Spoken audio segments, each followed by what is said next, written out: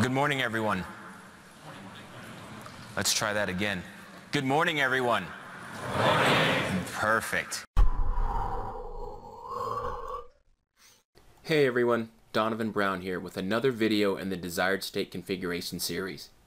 Today we are going to upgrade to Windows Management Framework 5 Preview. There are a lot of cool features in version 5.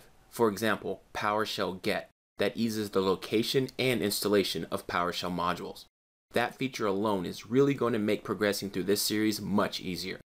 After we upgrade our Windows Management Framework, we're going to use PowerShell Get to install the XDSC Resource Designer, which we will use in future videos. To get started, we need to download the preview bits. A link to the site is provided in the description of this video. Once the bits are downloaded, simply click Open to start the installation and follow the prompts. A reboot will be required. Once the machine reboots, start Windows PowerShell ISE as administrator. To check the version of PowerShell installed, simply type host and press enter.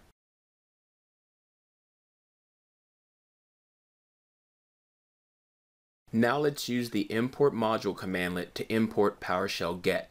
I like to add the verbose switch so I can see all the capabilities of the module as it is imported. With the module imported, we can use the Find Module commandlet to locate the XDSC Resource Designer module. The first time you use any commandlet from the PowerShell Get module, you will be prompted to install NuGet Any CPU. Simply click Yes to install. Finally, let's use the Install Module commandlet to install the XDSC Resource Designer.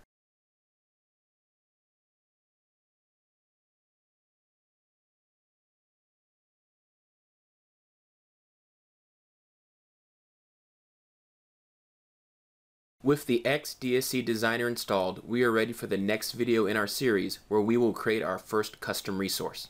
Until next time, I'm Donovan Brown.